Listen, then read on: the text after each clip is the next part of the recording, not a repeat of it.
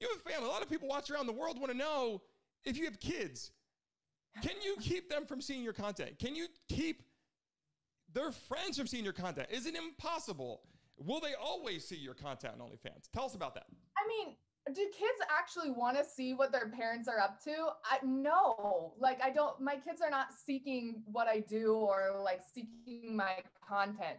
But I mean, can you keep people from viewing your content? No, it's a public platform. Anybody can sign up, but I mean, why would my kids would never want to see that of their mom? That's the question I always get though. Listen, that's the best damn answer. That's the best answer I think anybody could have ever given on that topic, because, you know, everyone, if you're Kim Kardashian, you have kids, everyone knows what's going on, right? Different than your situation, but, you know, I understand it. It's similar. Her sex tape is back in the media again, so. Right. Tell us how your relationship status is. How do you date a guy that's cool with this, in a nutshell? And he sounds like he's an awesome guy. So let's break this down. If you have a husband, a boyfriend, 5 boyfriends, whatever you have, how are they okay? Are they just supporting you? Are they joining you on this account? Is that how this makes it okay? Because I know some people that are like, I love it. My wife, my girlfriend's making money. We live well. I'm at home watching the game. I'm barbecuing. And then there's guys out there that are slaving every day. They're working their ass off every day. And they're going, I got no money. And they're going, maybe I should date an OnlyFans model, right? I mean, you don't have to work anymore.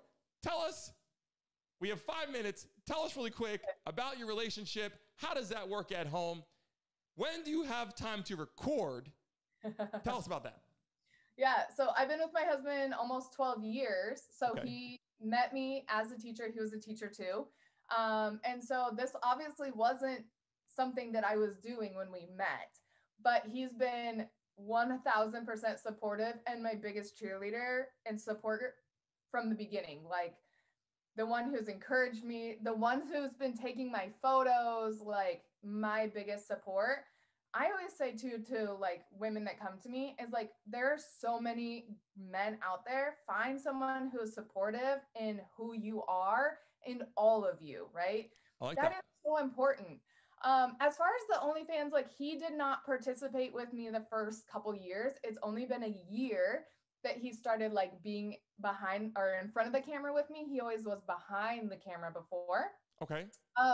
But he's always said too, like it's a win for him too. He's the one who gets to be with me. He's the one who gets to fuck me is what he always says.